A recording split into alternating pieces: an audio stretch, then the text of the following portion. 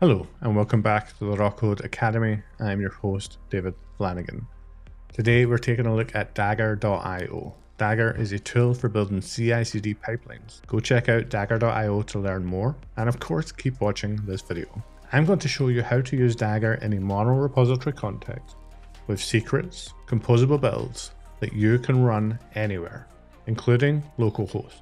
As we see here on the Dagger website, you can run your Dagger pipelines anywhere. Why? Well, because they're just orchestrated containers. So as long as you can run a container on your local machine, in GitHub Actions, Circle CI, or even in production or on a Kubernetes cluster, you can run your Dagger pipelines. One of the main selling points, or what makes Dagger unique, is that Dagger pipelines don't require you to write any YAML. You can define your Dagger pipelines as code. Today, we'll be using Go, but you can also use Python, JavaScript, TypeScript, and realistically, any programming language. While these are the main ones supported by Dagger, as we can see on the homepage here, GraphQL is what makes all of this work. So provided you can take a GraphQL schema, you could probably generate some sort of SDK, or you could just write GraphQL and use your favorite programming language to execute it. That's up to you, and maybe something we'll play around with on another video. But today we're going to focus on Go, where I'm going to show you how to build your classic 3-tier application. A backend service written in Go, a front-end service running in JavaScript, a database which could be either SQLite or Postgres, and consumption of secrets. So let's dive in. Alright, so before we go into the code, before I show you Dagger, let's see what our local dev experience looks like without Dagger. Now, it's pretty good, and local dev experiences usually are. However, they're not repeatable in other machines and other infrastructure, and especially not in production. So I can go into the backend service where I can do go run main.go. That's a pretty hard dev experience to beat because we're using native tooling on a native machine, and Go makes it pretty easy. We can then jump down here where we do a curl to localhost on 8080, where we can hit the ping endpoint and we get pong back. This API also has an ask endpoint where we can provide a post request. With curl, that means just providing a JSON body or any body, where we can provide a JSON request where we pass in a question. The question could be translate hello from English to German and hit return. Now we get an error, and that's because we need a secret value. However, I've got that covered. Inside my top level directory, I have an envrc. Inside of this, I have the OpenAI token. However, I have it set to this funny looking string. This funny looking string is a 1Password secret reference. Now, I can use this here because I have 1Password on my machine. Whatever your secrets management is, use that. 1Password is a good choice. You can run the operator in production and still consume secrets in the exact same way. Other notable options are Doppler from Doppler.com. So that's up to you. Locally, I can do op run, go run main, where it will pop up on my watch. I approve the request, and if I run our command again, we get the answer. Hello in Deutsch is hello. So now we have a pretty good dev experience. We can now go into our front end application where we do a pm run dev. I can pop this open in my browser where I get my wonderful developer-focused UI, which just means black text on a white background, where I can ask questions of Dagger AI. So let's see if we can translate hello to Polish. And voila. I'm going to trust ChatGPT. So that's pretty good, but we're having to manage the backend, run the front end, and we're consuming secrets in a pretty good way, but still a little bit too much work. There's one other thing we haven't done yet, and that is run our test suite. So we're going to come out of the front end where we go into build test. Here I have a tests.hurl file. If you're not familiar with Huddle, go to huddle.dev. That is HURL.dev. Gives you a text-based format to describe HTTP requests where you can build assertions against their response. Here I do a get on backend 8080 ping where I expect a 200. I also do a post to backend 8080 ask, sending in my JSON payload with a question and asserting that I get the German word for hello back in response. We can now do hurl, test.hurl, and we see that it fails. because we need to speak to something called backend. Now, I could use localhost here, but that's not going to work repeatably in other machines and other environments. So for this, I've created a just target where we can run just test and our tests pass. If we take a look at our just file, we're using a nifty feature of Hurl where we can pass -- connect to, where we swap out the backend 8080 tuple for localhost 8080 tuple. This is a decent developer environment at the moment. We have a just file to handle the edge case where we can run the tests in where there could be a container-based environment. But we want to pull more automation into this. We want to be able to run it anywhere. And we want to be able to expand on this. If you started down a service-oriented architecture or you're using a mono repository, it doesn't stop at 3 services or 2 services. It's potentially going to grow. And using composition of our CICD system, being able to reference other modules and actions and chain them together is going to be paramount to your success. So let's see how we can take this 3-tier application, automate it with Dagger, with a pipeline we can run anywhere that's extensible, cacheable, and performant. So let's take a look at some code. Let's go through the backend first. This is a very simple Go application using the Gin web framework. As you can see here, we rely on an environment variable called OpenAI_token. This is how we provide that secret to the backend to speak to the ChatGPT service. There's one other environment detail that is required for this application to work. When it's emitted, it's going to use an in-memory SQLite database. Great for dev, but doesn't resemble production. So we want to be able to provide this database URI with the same production environment that we use when we run our CI system. For today's example, we're going to use Postgres. I'm also a big believer that when you write code, the code that you use to orchestrate it, manage it, build it, and run it should live right next to it. We shouldn't be shipping this stuff away to another repository or another directory. It just doesn't make sense. So you'll see here, I have a build directory with a build.go. This contains the Dagger code and functions that are specific to this individual service. As you'll see here, we pull in the Dagger API or the Dagger SDK, and we expose 2 functions. One called build container image, which is consumed by the export container image. If you've been writing code for 1 year, 5 years, 10 years, 20 years or longer, you've accumulated experience. You've learned how to write more code in a better fashion. Why do we throw this away when it comes to CICD when we just write YAML? Let's take all of that experience and build composable, extensible, maintainable build pipelines. Now, this is a contrived example right now. I'm consuming a function from another function, but still it's just the tip of the iceberg. So our export container function calls build and then publishes it to GHCR. And that's it. Our build function, because this is just Go code, can use just Go code. We can just use format.print to stick something into the console or our logs. It's just that simple. Now, because this is a mono repository, you're going to see some funny little bits of lines of code here where I use runtime caller to get the current directory of this specific source file so that I can pluck out small parts of the mono repository to consume them in other parts of the system. I'm going to skip over it for now, but if you want to learn more, ask questions, or just find the code, the links are in the show notes below. Once we have the source directory for this individual service, we can use the Dagger client to get a container. We're going to start with Golang latest, where we mount our source directory to /source. We set the working directory to /source. And look, we run a Go build, and that's it. Now, this could be done with a Docker file, sure. And can Dagger use a Docker file?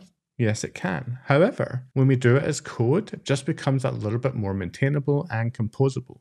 We can reuse these step definitions. I can actually stop here, assign this to a variable like build output, and then do something else with it multiple times. Where maybe I run Go build here for one architecture, but then run it again for a different. Now, I'm not going to cover multi-architecture right now because Dagger cover that really well in their documentation. So remember, dagger.io. Check out the docs, check out the cookbooks, and the guides. Now, we all know that multi-stage builds are how we should be shipping things to production. We don't want to ship the entire Golang toolchain to a production image. So let's get a new container from Ubuntu 22, where we grab a file from the previous build. You can see here, we're saying with file, store the /entry point. And what we're going to store there? Well, it's the output or the file output from another build, notably our build output, where the file is /source/backend, which is the file we built. We can then set the entry point and wipe out the default args. This is now an image that we can publish, as we do with the export container image function. Voila. There's no other Dagger code here other than these two helper functions next to the backend. That's just for today's example and not necessarily something you would do in a real application. But we'll cover that in another video. So for today's example, all of the code or the build pipeline that we're going to work with lives inside the build directory. If we open our test package, we have a main.go. This just means that I can run main.go here to test the service-oriented architecture, which I'm pushing with that definition, this 3-tier application with a single endpoint. Consider this like an acceptance test. Okay, so the first thing we have in here is our main function. This just allows us to run go run on this file and run the entire test harness. That is just handing off to a build function, which creates a Dagger client. Now, we know that our backend service has a few inputs that are required for it to run successfully. Notably, it needs an OpenAI token so that it can speak to the ChatGPT API. Here we have a devtool.getSecret. This is a helper function that I provide in a devtool library that can be used anywhere in our Dagger pipelines. It takes a secret reference, which is a string, and returns a string or an error. The error being if the secret reference could not be resolved. It's important to note that we do not pass the Dagger client into this function. Why is that important? I'll get to in just a moment. So let's pop in and take a look at getSecret. It takes a string and returns a string. We can see that it's actually just executing a command on my host. That's why it's important that there's no Dagger client. Why is that even more important when it refers to secrets? Because we execute this command on the host as me. I am ambiently authenticated as me to speak to 1Password. In fact, when the OP read hits my host, you've seen that it popped up on my watch for me to approve. It's important that this is not happening in a container context, because the minute it does, we have that potential that our container or CI cache could have sensitive information, and we want to minimize that risk whenever possible. So our getSecret speaks to 1Password on the host, returns a string. So of course, once we have this string here, and assuming there's no error, the first thing we want to do is to sanitize this in a way that we can use it in our container context without it being leaked into the build cache or even out in the logs. So you'll see here that we call client a Dagger client.setSecret, where we say that we want to name this secret OpenAI token, and the value is our value from 1Password. This now means that we have enough guarantees that this will not end up in our logs, and we'll do a demo to prove that before the end of this video. Next, we call devtool.getDatabase. This is a function that is going to return our production-like configured Postgres instance so that we're not using SQLite in our test harness. Again, trying to minimize the variance between production and test. That getDatabase looks like this. This does take a Dagger client, so we know there's a container involved. And in fact, we get a container. We start with Postgres 15 as a base. We set the environment variables that we know need to exist in order for this container to run healthily, which is the user, the password, and a database name. And because we're going to use this in our Dagger context, we're just going to say that this exposes port 5432, so that when we run this as a dependent service, the networking will work.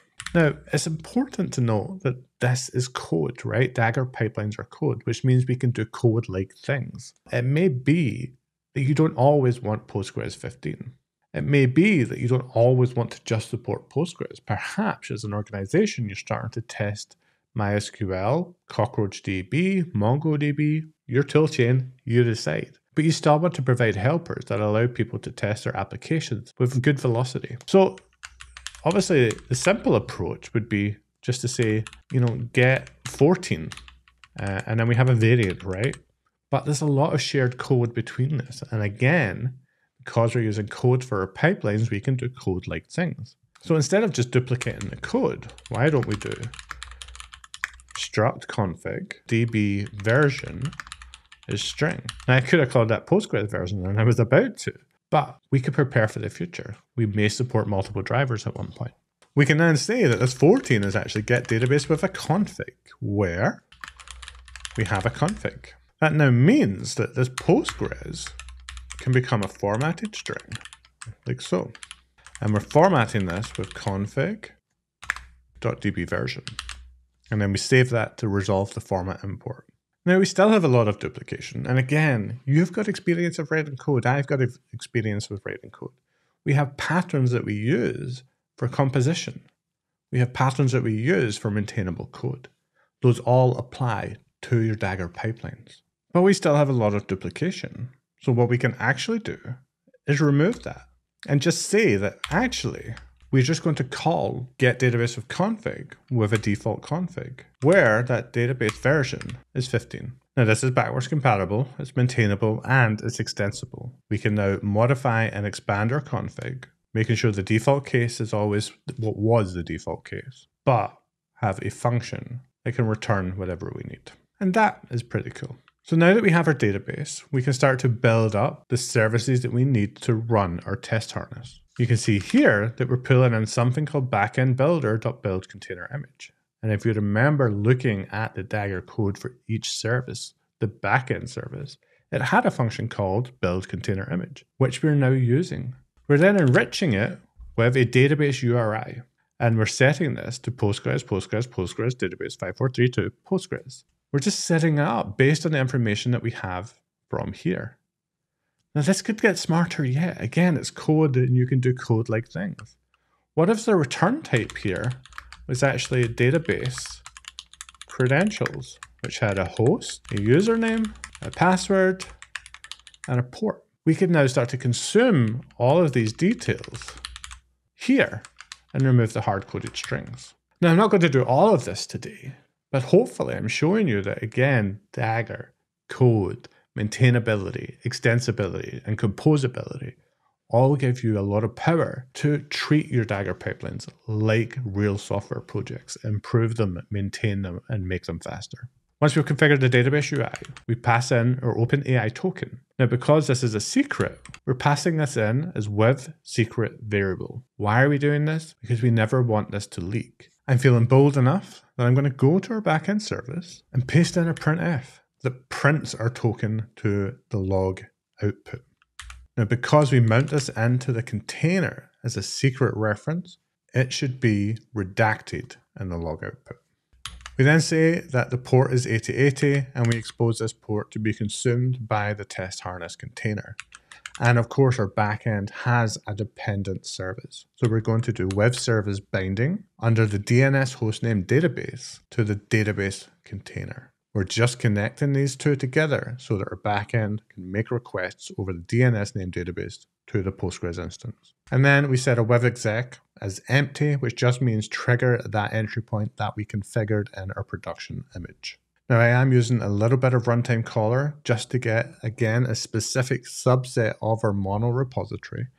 In this case, I'm grabbing the test.hurl directory, or the directory that contains the test.hurl, and I'm mounting it into a container which is using the hurl 3.0 image. This has a backend, this has a dependent service too. The hurl test suite needs to be able to speak to the backend over the DNS name backend. We've seen this in the hurl file itself and the workaround in the just file for local execution. We mount the directory, we set the entry point, and we pass exec, which is the command in the Docker file, or the arguments to the entry point. Now, because these can pass or fail, we grab the exit code and we grab standard error.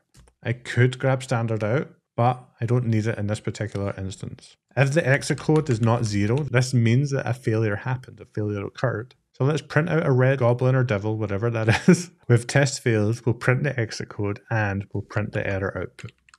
And if things worked successfully, green tick and passed. So we're going to run this again. What we expect to see is a redacted secret inside of our log output and our tests passing using 2 dependent services powered by Dagger. Now, because this is Go code, I can, and we will in a moment, run the test main.go as a straight up file. However, the only feedback you're going to get from Dagger is the format.print lines that you do, unless you configure the debug output on the Dagger connection. However, there's an experimental UI, which you may remember is set inside the env-rc. To use that experimental UI, we can do Dagger run, go run, build, test, main. When I run this, we're going to see the complete graph of all the steps that Dagger is going to run and whether they're successful, whether they're in progress, or whether they have failed. So the UI should pop up, and right away, because one of the first things that we do is a host call to get my password, we can actually see the only step in the DAG right now is the go run. There are no container executions at all. So let's approve that. And now we're pulling Golang latest and Postgres. A lot of this will be cached because I've ran this demo many times. However, we did make a modification to the Go binary, which may trigger the build. So we're going to give that just a few seconds to finish. Okay, so our test suite is now finished. If we go to the very top, we'll see that the build has passed. But what we're interested in seeing is the redacted secret in the dependent service output. So let's scroll down to the dependent service where we have the entry point here. And as you'll see, we have our output of API token is here, where it's just replaced with 3 stars. Sweet. Now the Dagger UI is great. You can use that as much as you want. It's great for debugging, observability, and to what is actually happening now with part of the pipeline. But of course, because this is all just Go code, we can also just do go run build test, where build test is the module name of where my test runner is and the main.go.